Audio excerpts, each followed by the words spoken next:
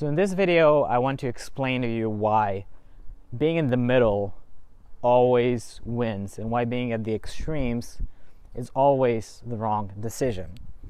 So think of people who are into politics, for example. What do you usually have in politics? That's right, left and right.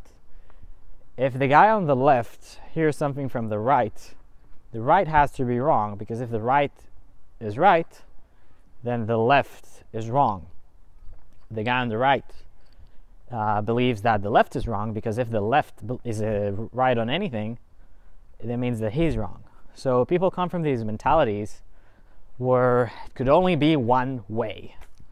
And the thing is, there's this line in the Bhagavad Gita, or probably misspelling it, but it's this most famous and sacred Hindu text in the world, where Arjuna, the goddess, tells there's this guy called Arjuna. No, there's the goddess called Krishna, and she.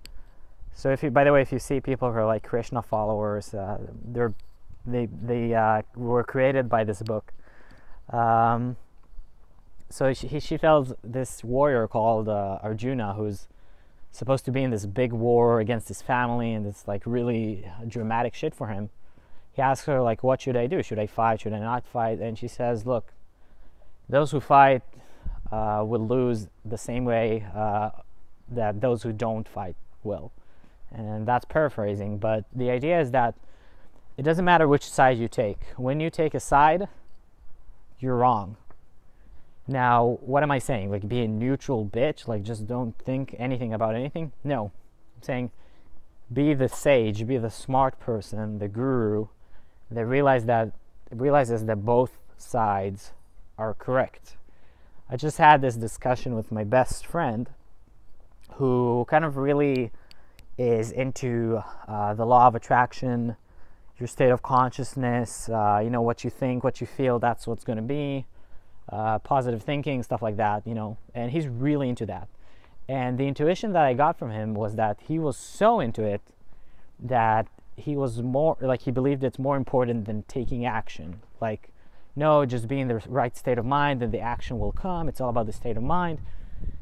And I explained to him, look, because I wanted to protect him, never ever take one side, because what happens when you take that side and I present you with evidence for this side, you have to reject my evidence, but the only person who's getting hurt is you, because knowledge about taking action and knowledge about subconscious mind, they're both tools that you can use in your journey.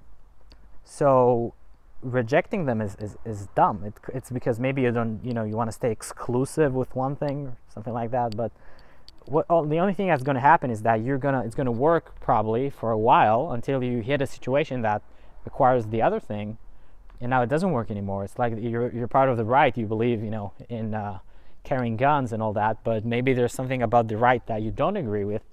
But because you're part of the right, you have to believe everything. So something from the left, which actually makes sense to you, you're like, no, I can't use that. No, I have to reject it.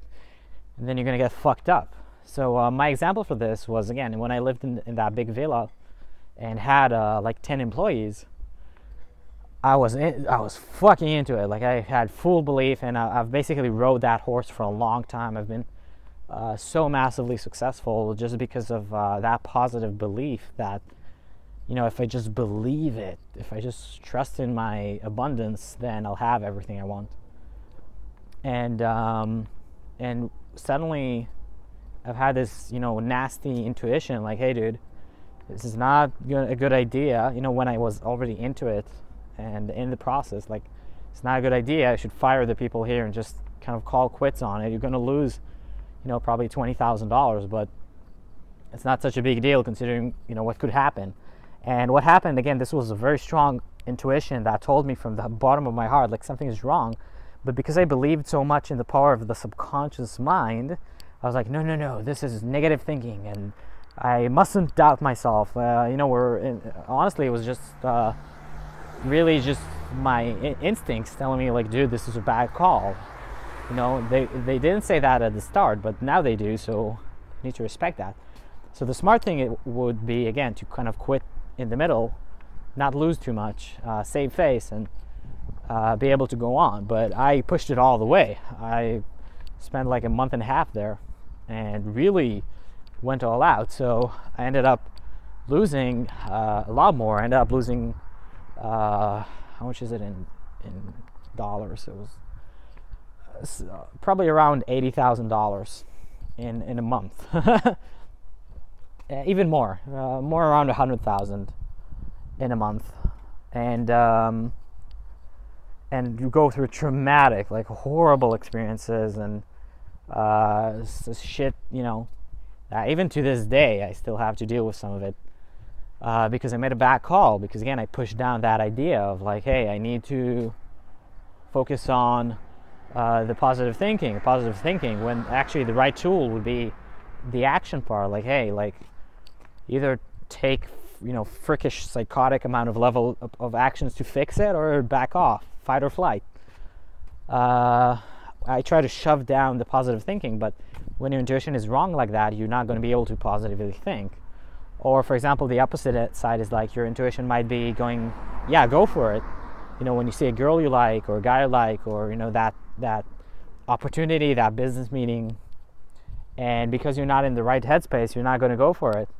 When if you just went for it without feeling it, you'd actually kind of start taking action, and then once you start it, you're going to feel it, and then it's going to work. So the message for this video is like, don't be extreme, because the extreme people, anybody who chooses a side, immediately lost. The smart people are in the middle, and the reason that people on the extremes lose is because they basically choose to disregard another part of reality. So they basically have, it's not that they somehow won by specializing, it's that they have, they basically don't want to see that part of reality, and then they don't have that tool to use, you know. And so when people say, oh, this guy is this politician, you know, Donald Trump, he's the best guy ever, wrong, he's not. When they say he's the worst guy ever, again, wrong, he's not. And if you think he is either one and that pisses you off, like, fuck off. I don't want somebody like you on my channel. He's in the middle. He's just a guy. He has good qualities, he has bad qualities. Same with Hillary. Is she amazing? No. Is she horrible? No. She's a woman. She has good qualities, she has bad qualities. Anytime you pick the extreme side, you're wrong. You're automatically wrong, because life is multifaceted. There's too many angles to just choose one. So, and I'm not saying I'm not going to pick a side. I'm saying everybody's right, and I'm going to use all the opinions to my advantage. So whenever you're into that situation in life, again, use this philosophy, learn it. That's how you also avoid arguments, because when somebody else tells you, oh, I'm right, this is the way it is, you could just say, yeah, you're right, and he is right, and you're right, and who cares? And because somebody else is right doesn't mean that your life is going to change, or that, you know, somebody could say, hey, you're an idiot. You're right. You should change. You're right. So are you gonna? No, but you're right. See? Done. So yeah, be everything. Accept everything. Use everything. And you're going to be the most versatile, capable, happy, and successful person you know. Like me, share, subscribe, and contact me if you want coaching. Bye-bye.